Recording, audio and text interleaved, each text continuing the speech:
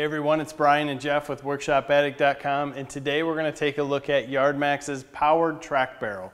This is model number YD8103, and this thing is a wheelbarrow on steroids.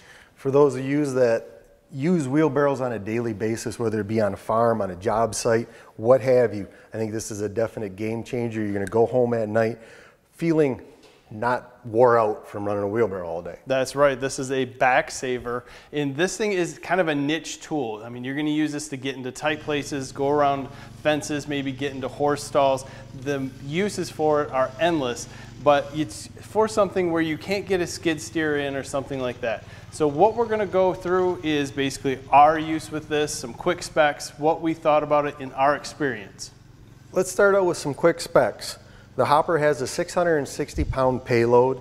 It comes with a CR950 Briggs & Stratton motor, which is 9.5 foot-pounds of torque at 2,600 RPM. It also has a 3-speed transmission with reverse, and the transmission is not synchronized. You have to shift the transmission while you're stopped. There's straight cut gears, so out of the box you might notice that it's a little bit harder or finicky to shift, but it shifts a lot better after some use and while it's running. Basic operations for starting the motor: you have 2 kill switches, one up on the handle next to the throttle and one located on the motor. It does have a gasoline shutoff and a choke, which makes it very easy to start, usually between 1 and 2 pulls. This is probably one of the best engines that we've been around for idling. It's very quiet and has no issue idling for a long period of time. Now when you use it, basically just select a gear and you have a PTO lever on your left-hand side. You depress that and the unit will start moving. You can control your speed via the thumb throttle that's on the right-hand side, and you can steer with the brakes on the right or left-hand side. It's very simple to run. It takes a little bit to get used to, and the brakes also will wear in a little bit. In the beginning, you might pull the brakes and the track will lock up immediately, but over some time, you'll be able to feather that brake and really drive this very easily.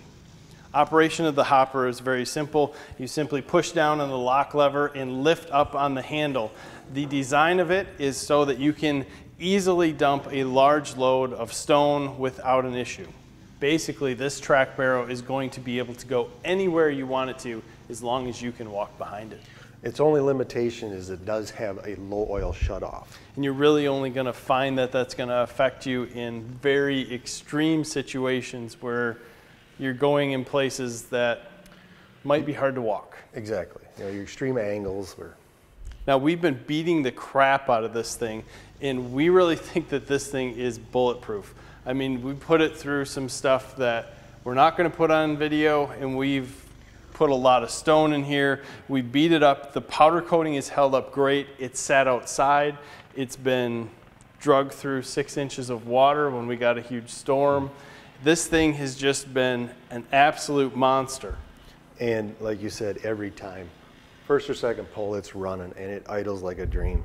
So like in our case, if you're carrying stone uphill or if you're on a job site that is completely rutted up, this thing is going to be a back saver and you're going to love it.